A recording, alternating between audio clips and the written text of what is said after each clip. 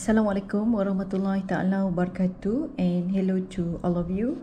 This is the video for the personal financial ratio that you are going to do in the project paper. So this might be a little bit small, but don't worry, you will have, I will hand over this document to you so that you can also check at the document by yourself. Alright, in this video I just want to explain how you're going to calculate the personal financial ratio and where actually the figures come from. Okay, so this is the case of Stanley Wong, where you will be given this information as a sample case. So you can see here there is a statement of net worth. Okay, and you will have this information on asset, which comprise of cash and cash equivalents, investment asset, personal use asset, and you will have liabilities as well, current liabilities, long-term liabilities, net worth. And here on the right side of the document you can see the information on jewelry, on home contents, as well as the amount of total assets and total liabilities and net worth. Other than that, other document that you need to calculate for personal financial ratio is the cash flow statement. So in this cash flow statement, you will have the cash inflows, the fixed outflows, the variable outflows, and total outflows here, as well as the net cash flows. So the net cash flows here is positive. So same as in your case, as the case in your client, please make sure that the net cash flow is positive, some kind like 100,000. Because if the net cash flow is negative, then how you're going to recommend the client to make a saving while at the same time they have no cash. Okay, so what are the financial ratios that we are going to calculate? The first is basic liquidity ratio.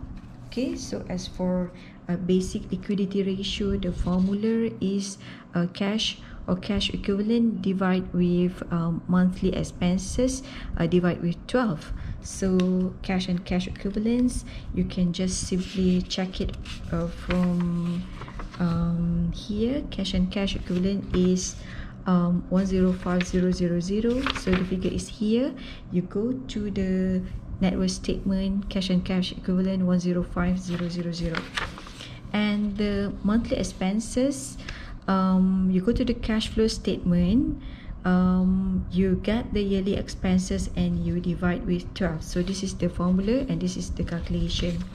Okay, so total outflows is 214. Okay, the total outflows here is 214000. You divide with 12, and then you can get this figure 5.89. So you compare this 5.89 with the threshold.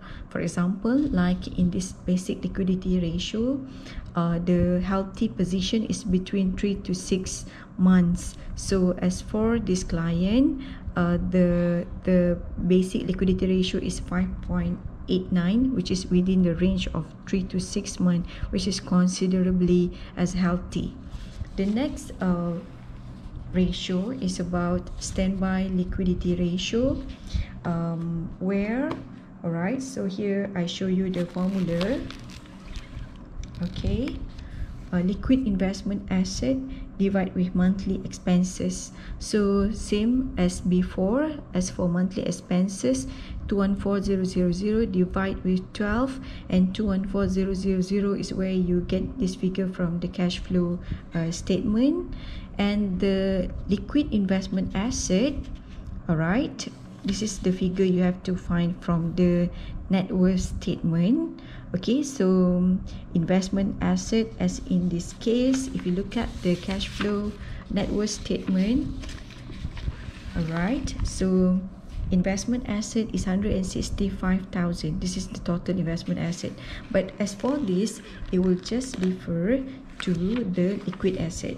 So, alright, the total investment asset minus the EPF minus the jewelry. So you can see 165k belong to total investment asset, minus 20k for EPF, minus 5k for jewelry. So the total is 140k. Okay, so it belongs to this liquid investment asset. So I repeat again, where you can get this total investment asset, it is from net worth statement.